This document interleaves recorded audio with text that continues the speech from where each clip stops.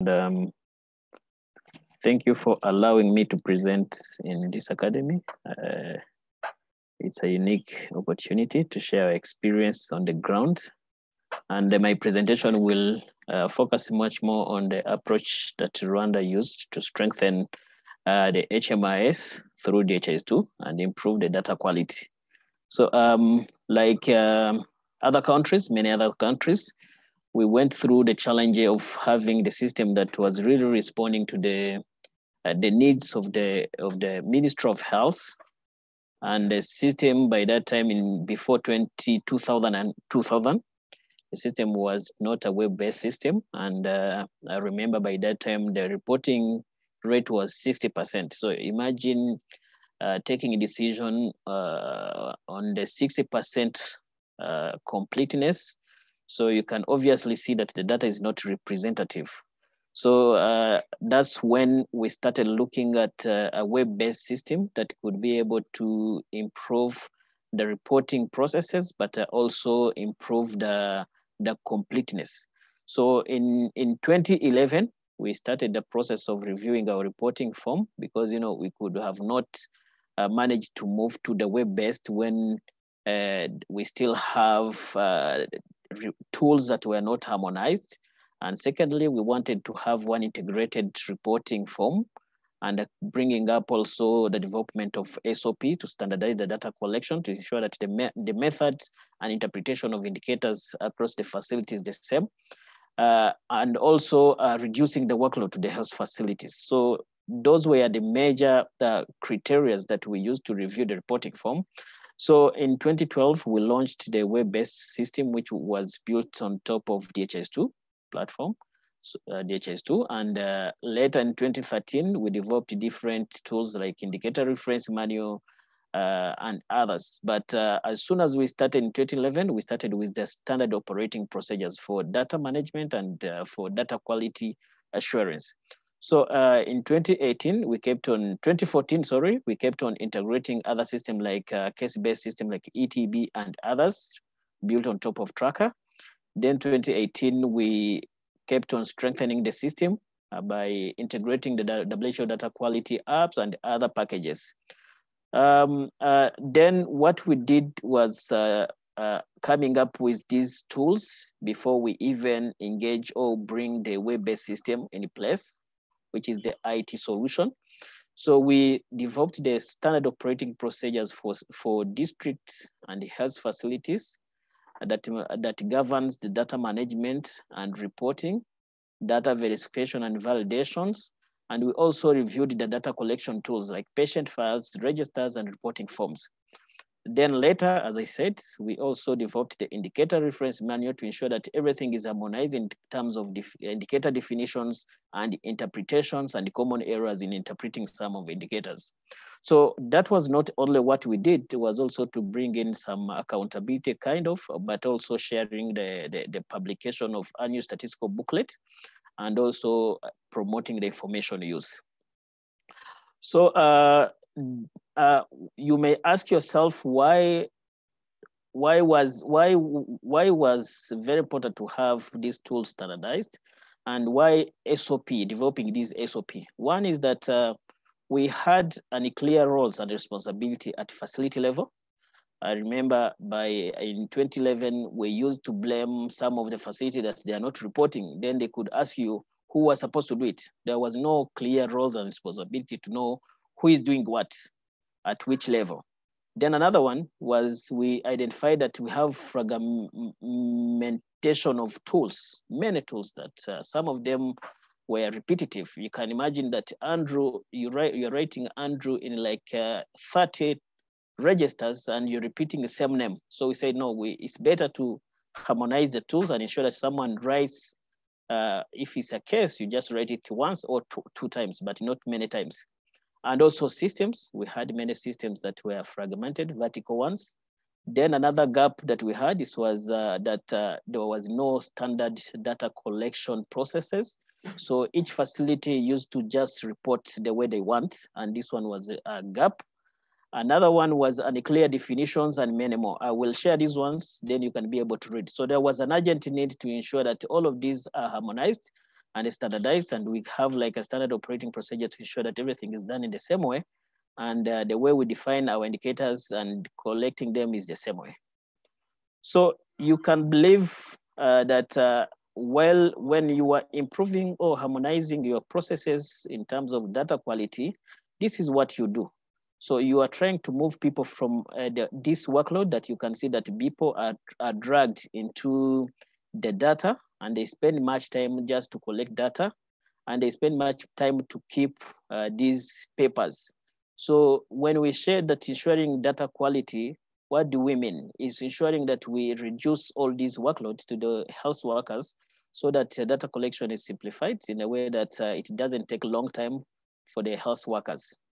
The SOP, what was the purpose of the SOP?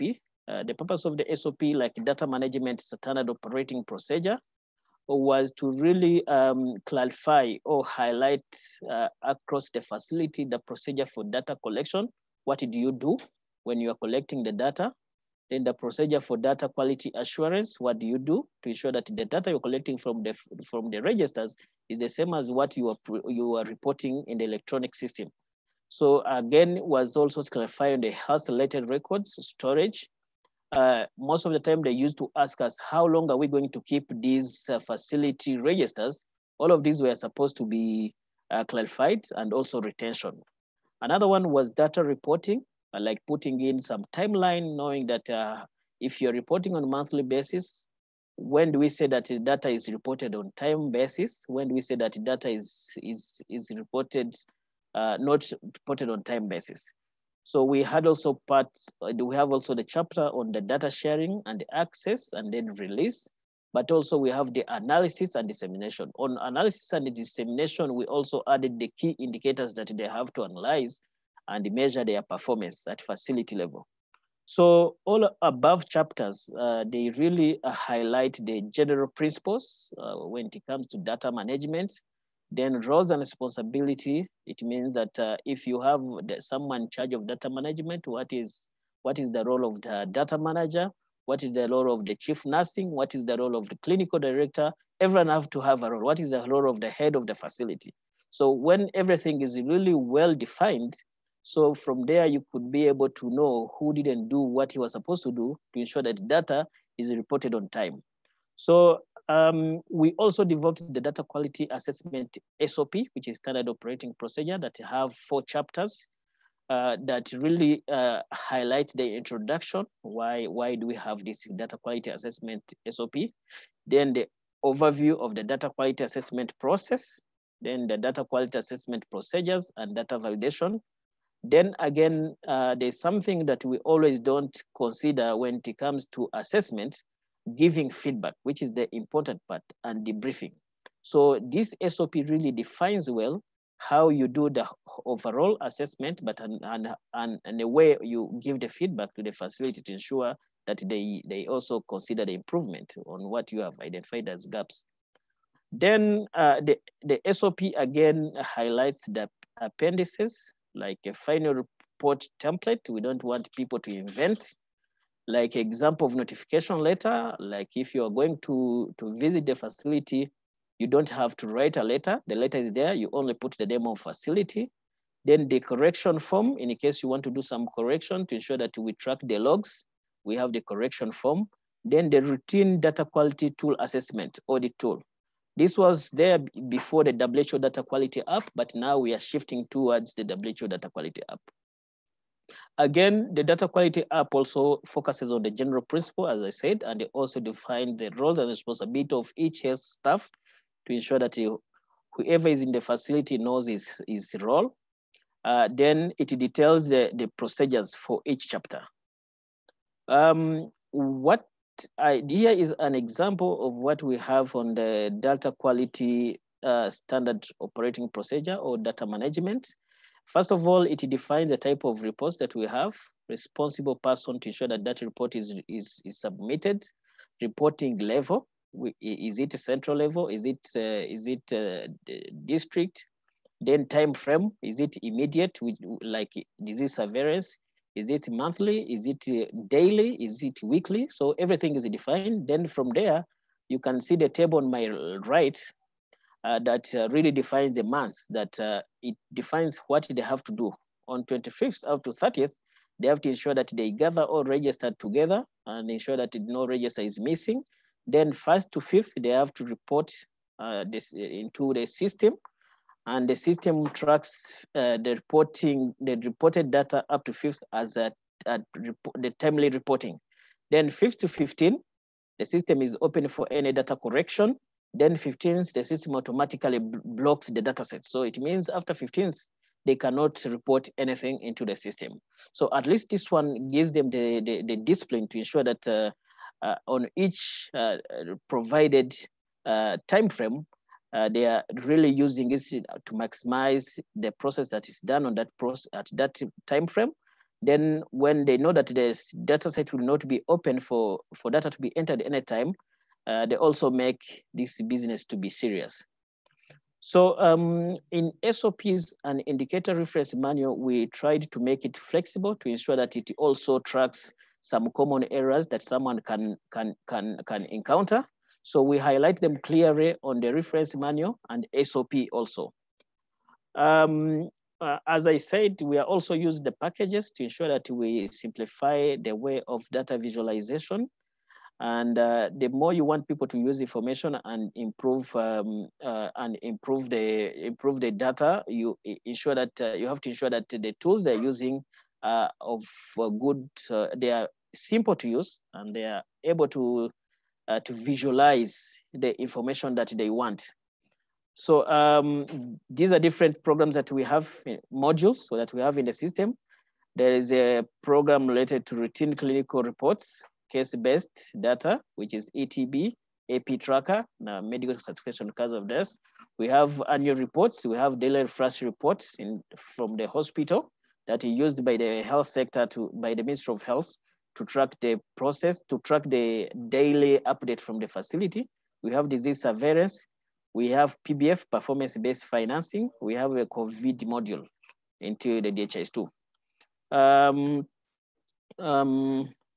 Then regarding the mechanism, I think many people, they are really interested to see what are the mechanisms that we use to ensure that the data is of good quality.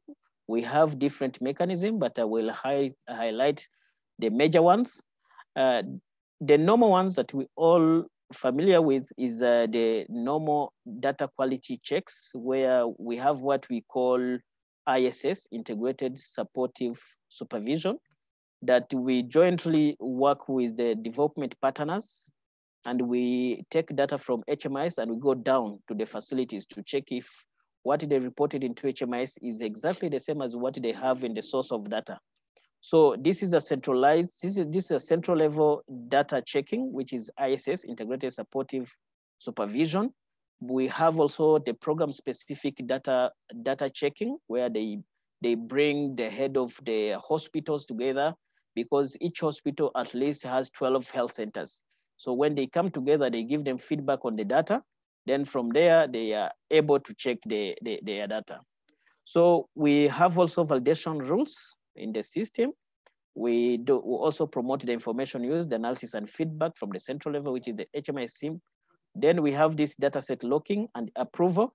Then we have the performance-based financing, which is also promote the data quality. So we also have the accreditations. It means the performance-based is that people are really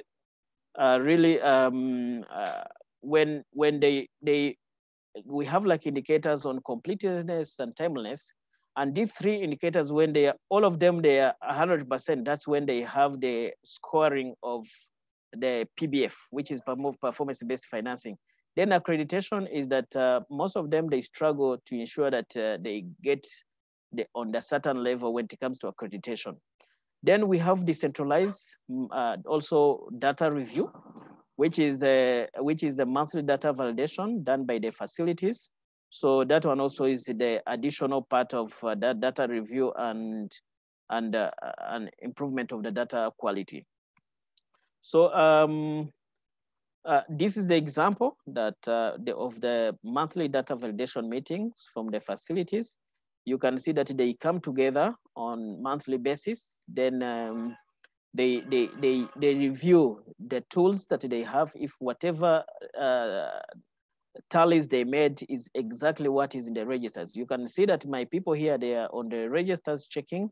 You can see the other ones are just there. They are presenting the data that have been reported in the system to ensure that they validate before the data set is locked. Then here they are also checking if exactly what they reported is the same as what they have in the source of data. So on the data use part, we also have the coordination meetings. Coordination meetings is the monthly meetings that the district hospitals, because at each district hospital, they have the catchment area. So that catchment area comes together to review what are the indicators, to check if they are really on track. So at least these coordination meetings on monthly basis also promotes the information use. We have also the DHMT quarterly meetings that is done, bringing together the overall district with its catchment area health facilities. And they have selected people to attend. They also use it to present the health status on their catchment area. So all of this is towards to improve the information use, but also it also contributes to the data quality. So we not only that, we also have at the central level, we have senior management meeting that also uses the data. We also have development partners that also look at data quality. All of that also contributes a lot on when it comes to quality data. So we also use the global tools like many other countries, because these tools have really brought a huge change when it comes to data review and checking.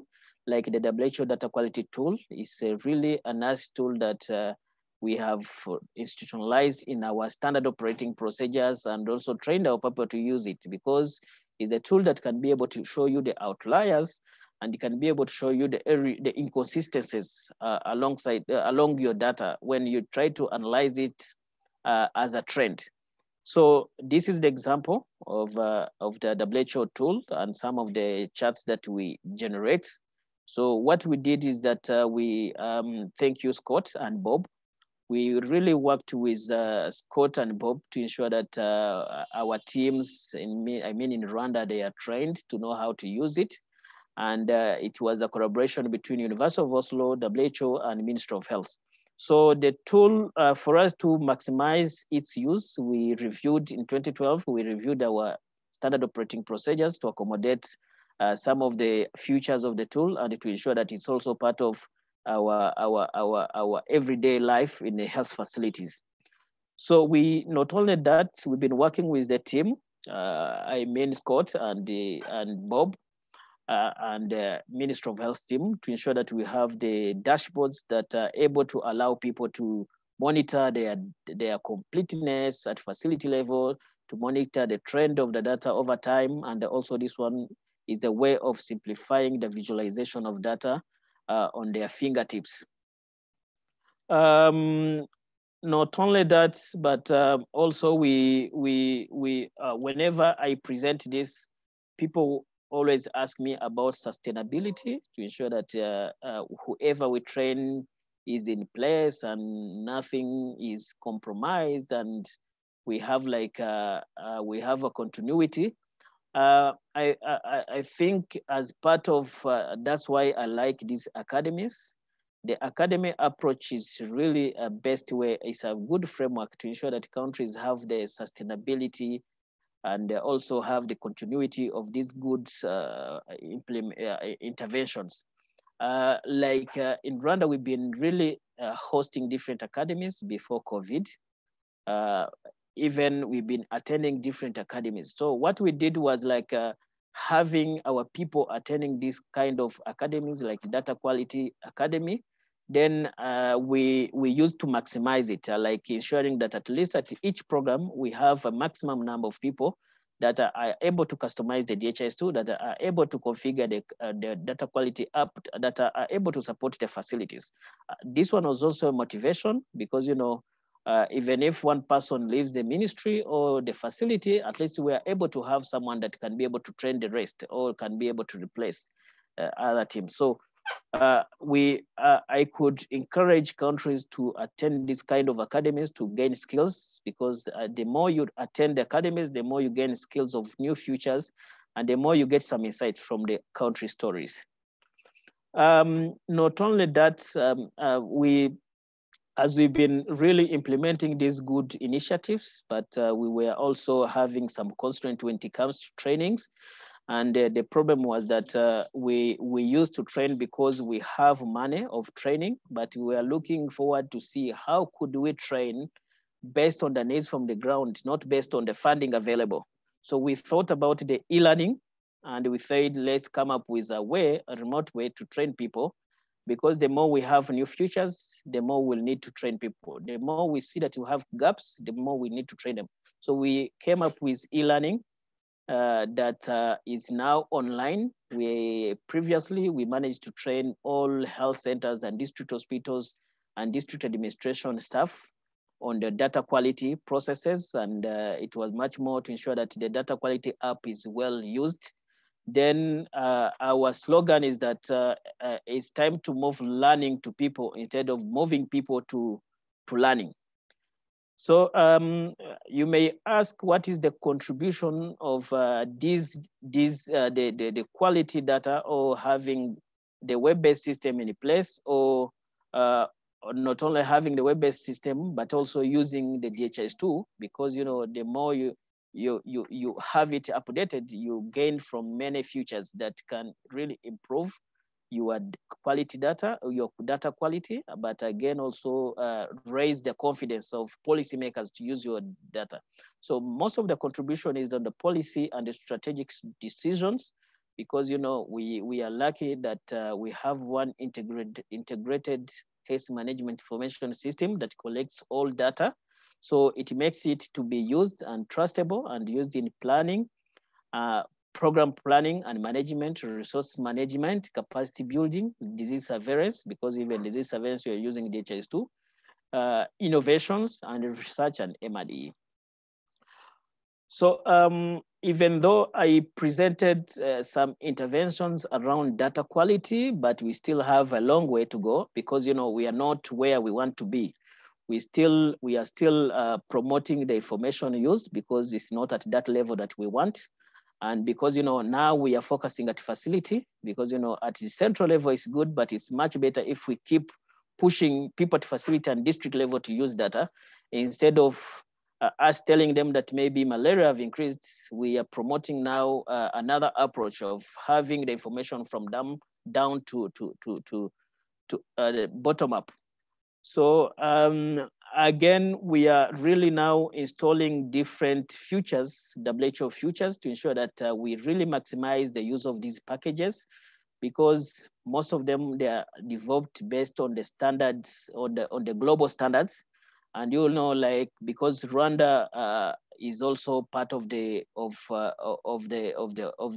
global standards, so we are taking advantage of these global standards, because most of them have been they have some experts that have been really concentrating to ensure that they bring together information that may really help, and countries may take advantage of. What I like is that these packages are free, and that makes us really play with them and use them to really improve what we are doing in the countries.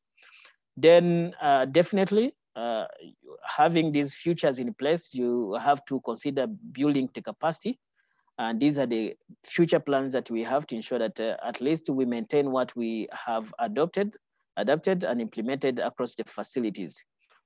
So as I said, I wanted to show you, I don't know other countries. For Rwanda, this is for Rwanda. You can see that even though we have all those good interventions in place, but we still have much more to do when it comes to analytical futures or favorite views. You can see that most of the users, they are using pivot tables. And in the system, we don't have only pivot tables, we have dashboards. The dashboard is the black one. You can see it's still down. So we need to have people really using the dashboards, visualizer, which is the chart, maps, and others that really promote the information use. So, but we have already started this initiative with University of Oslo, finding out why people like to use pivot table than other features. That's why we can see that there are many features that are being released based on the field feedback. So without taking long, these are the links where I can share the link, but on my PowerPoint, have the link where you can be able to access all these tools, the SOP, the reporting form, the metadata dictionary, which is the indicator reference manual, the annual statistical booklet that can be able to show you what we are reporting and the template. The list of health facilities can also be found on the website. So thank you. Let's keep the better information, better decision, and better health. This is the end of my presentations. You're welcome, Scott, to take over and guide us to the next step. Thank you. Great. No, thank you so much, Andrew. Able to measure the data quality improvement or the data use improvement over time, or how have you been able to monitor that? Okay, thank you. We first of all, we have different articles that I will share that manage to measure different indicators. More specifically, we've been working with partners in health, but also we have that assessment that we do, which is the ISS. When you look at the measurements, you can see, because we know we have the ranging of the score, that when it's 5%, if the error is around 0 to 5%, that one is okay. But if the error is above 5%, that one means that we need to put much efforts to ensure that we reduce the margin of error. So when you look at the results from the ground and the study that have been done, you can see that the data quality is pretty good when it comes to our data that we collect from Rwanda. But again, you know, it depends on some indicators. There are some indicators that when you take them, those ones that are not much more used, they may be lagging behind, but the key indicators really have over 95% of quality.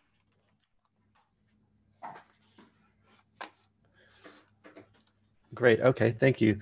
A couple of additional questions. What was the process that you all went through to develop these data quality standard operating procedures, and how have you been able to implement them? You talked a little bit about the remote training, but maybe you just give a little bit more clarity on the standard operating procedures, how they were developed, and how you implement them in practice. I think it was my second. That is a good question. First of all, before you develop even the standard operating procedures, you have to understand your gaps, and you have to understand what should you want to address. Remember that in 2011, it was the whole year of preparations. So we've been really understanding the gaps that we had. And we already had that the reporting rate was 60%. So we wanted to improve the reporting rate and the completeness. So from there, we identified different gaps. One was that the reason why people are not reporting is that they don't know the role and their responsibility. So we said we need to come up with something that really defines what does Andrew have to do, what does another person have to do, what is the synergy between them. So all of that was also part of what we wanted to make sure that is documented and the process of reporting. So again, we were also moving from a locally based system to a web-based. A locally based system was a little bit tricky because by that time in 2011, before 2011, we were forced to go to each facility and install on individual computers. But now it was web-based, so we were also forced to ensure that whatever that will be accessible online, is it used the same way? Is it standardized? Reporting is the same, so that because we didn't have time to go and really train them or mentor them at the facility. I remember one time before 2011, there is one, I always give this example. There is one colleague of mine from one facility that you take 8 hours drive from that facility. he came with like a flash drive with a backup that I have to restore in the server. So at the time he was in MOH, I checked in the flash drive, there was no backup in the kept there. So it was like the virus has really eaten the, the backup.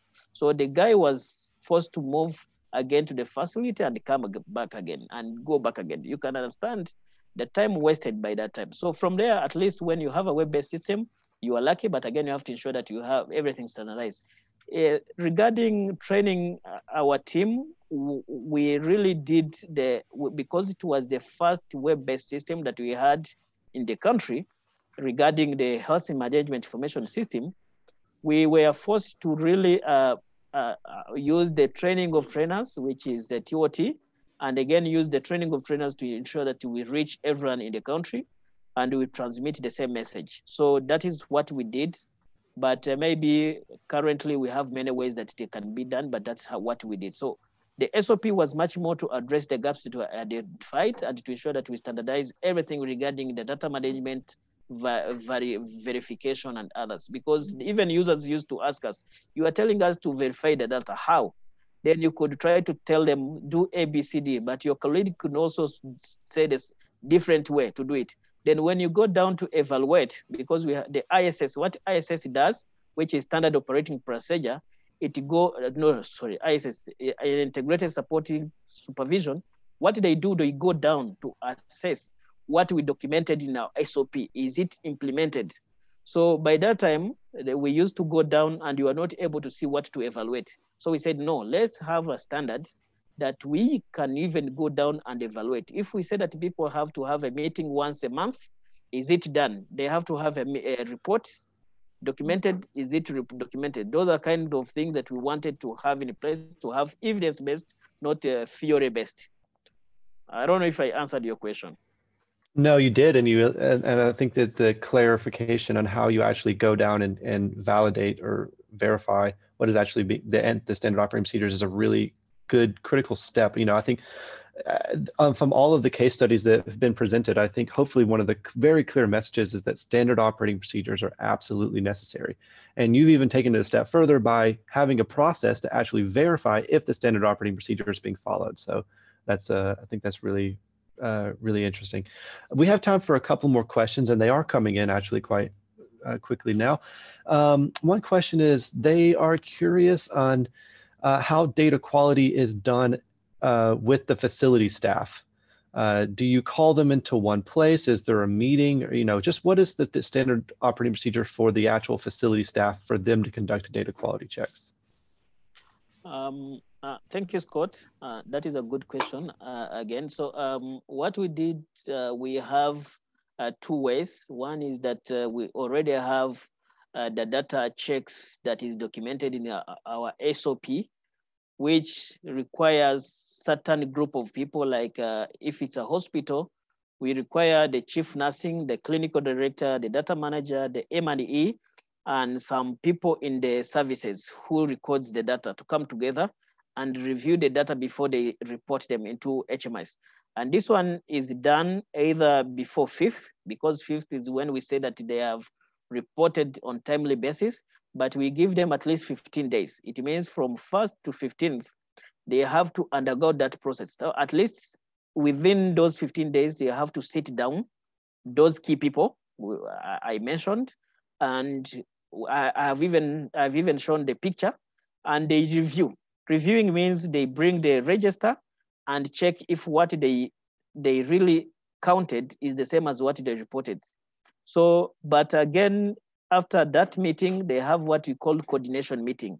The coordination meeting is the same as the previous meeting, only that the previous meeting focuses on the quality of data, checking if there's anything that is reported wrongly. But the coordination meeting is the catchment area meeting, where it brings together with the health center in that catchment area. Then what they do is that the M&E at the hospital presents the key indicators, saying that, for example, we had 3 maternal deaths maybe last month, and the first month it was 1 maternal death. Then they may ask some people in the maternity why it happened. Then they have to explain. Then when they're explaining, they take some actions. Those actions, at least they may say, we have to improve the case management in maternity. We have to improve the way we treat, we treat the mothers. We have to ensure that the ambulance, when they are going to transfer mother to the facility, it doesn't take long. Those are the kind of actions, those are the kind of discussion that they take, discussion that they have. Then at the end of the day, they take also actions. At least those actions are on top of the real data that they took from the system. Again, in case they reported the wrong number, you can understand that someone in the maternity will say, no, we didn't have four maternal death. We only had one. So I need to understand where 3 are coming from. So those are kind of discussion that discuss. But again, it is one is just improving the quality of data. The second one is improving both the information use, which is the actions. Then again, also checking if the what data says is what people think that they have in their services. So I think that is what I could say that we have. But again, as you said, Scott, whatever that is written in SOP is evaluated after 6 months. So each 6 months, we go down, which is the ISS, Integrated Supportive Supervision, with development partners. Then we check if they are really implementing what is written in the SOP. At least that one makes them to really make sure that whatever we have in the SOP is implemented and is used. And also we ensure that the SOP also defines well those kind of meetings of data checks and what they have to check and who chairs the meeting. If the person who chairs the meeting is not around, who replaces that person? After the meeting, how is you have seen that we have appendixes of the report, the type of the report that they have to document, what actions that they have to take, how they have to conduct the next meeting by reviewing the previous actions. Those are things that we manage to document well to ensure that it also guides the facilities. Thank you. Great. That's very, very clear. Thank you, Andrew.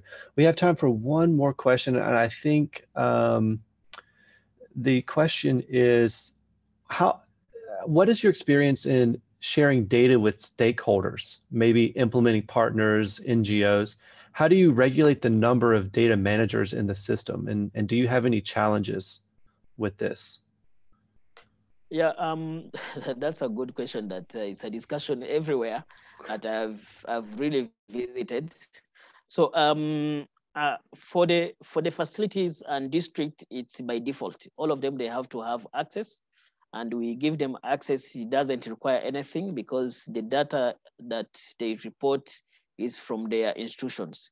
But when it comes to development partners, we also have this mandate of ensuring the development partners are also part of the process that we undergo. So what we do is that we in HMIS, we have a focal person that is assigned to each development partner that ensures that whatever request they need is shared with them. So for them, if today we have a new NGO that coming to support the health sector, what they do, they just do a request. They just do a request where you say that I will be needing this data to monitor our interventions. So what we do, we also respond back and say, the Ministry of Health responds back and say, we will be giving you this data. Please contact this focal person that will be ensuring that whatever data you need is on your disposal. It doesn't take long when you're going through the processes. So that's how we are doing it. But currently, we are not giving access to everyone to have access in the system. We are ensuring that access in the system is limited, but in a way that we are able to serve our stakeholders by assigning the focal person. But again, we are now developing the data warehouse, which is the portal that will be making some of the data to be available to the partners. But again, we also have a mandate or obligations of ensuring that on annual basis, we publish the statistical booklet that really highlights all key indicators that anyone, a researcher or a DP, which is the partners, can be able to use when they are reviewing their interventions. Thank you. Okay, and sorry, one last question here. I think it's a good question, one that I was wondering about myself.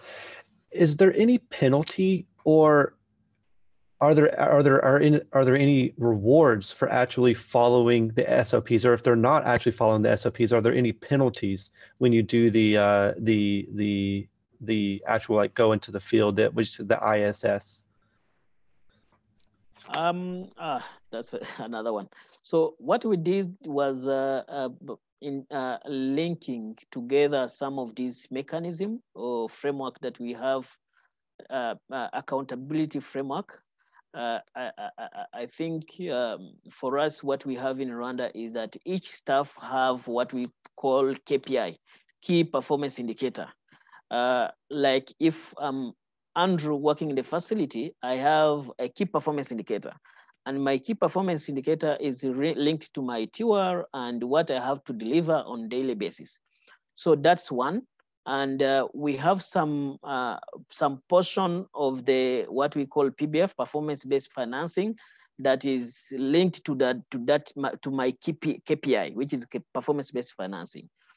But it's not only that. We have managed to link all those mechanisms that really promotes the good quality data or reporting to different mechanisms. One is performance-based financing, where people are evaluated on quarterly basis based on different indicators. Like in data management, for us, we have like 3 indicators. I mean, for data quality, the completeness, timelines, and complete timelines and the accuracy. All those 3 indicators are in performance-based financing. In case one indicator is not well done, you get 0. So there is no tolerance. So it means they have to make sure that all those key indicators are reported, and we really reported well. So if it's timeliness, you reported on time 100%. If it's accuracy, at least you are in a range of 5%. If it's completeness, you're on range of 100%. Then that's when you get 100%. But if one of those is maybe 80 or 60, you get 0 for everything. So it means you have to make sure that everything is 100%. Another thing is that accreditation, we have managed to link also with accreditation. In accreditation, when they are trying to move facilities from level 1 to level 2, level 3, level 4, they also review these tools. They have to check if you have SOP in place. They have to check if you understand the chapters of SOP. They have to see if you undergo the process of what SOP says. They check different components, but also when it comes to data management, they check those areas. At least that one, when like me, I'm in a facility A, and I see that my components really made my facility to go in level 2, it is also a motivation. Another one is this way we are bringing the e-learning. They've been telling us that we train them, but we don't give them certificate. Now we are trying to keep the database that also highlights who were trained in the specific period of time, but also they get certificates. So those are things that really motivate the facilities, interlinked frameworks that are in place that motivates the facilities. And as you go on, people start having the attitude of doing it themselves.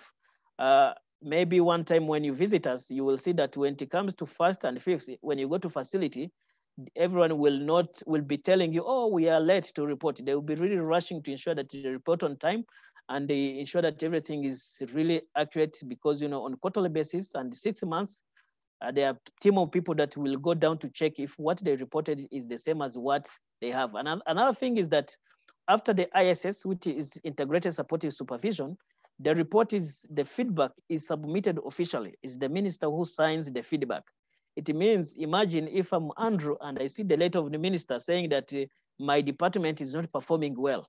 So they really make sure that the feedback comes when it's positive instead of coming when it's negative. Another thing is that we don't only report what they have done specifically, we also get the general feedback that can improve the system. So we say, generally, we have found that people don't conduct maybe data validation meetings. So it becomes like a general feedback. That one also improves because you get your specific feedback, but I guess so you get the general feedback too that we have found everywhere, but at least you make sure that next time it's not also you who is going to be highlighted in the report. So I think those are the key things. We have other steps like development partners in their support area. They also conduct the self-checks to ensure that people understands how to check this data. We have districts that supervises lower levels.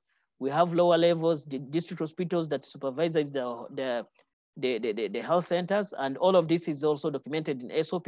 And we also go down and check if the hospitals really supervise their health centers. All those mechanisms that brings in the supervision, accountability, roles, and responsibility contribute a lot when it comes to data quality. That is the best way to end the entire academy. Andrew, you actually have the honor of being the very last presentation in the entire academy, and I think this is a really great one to end it on.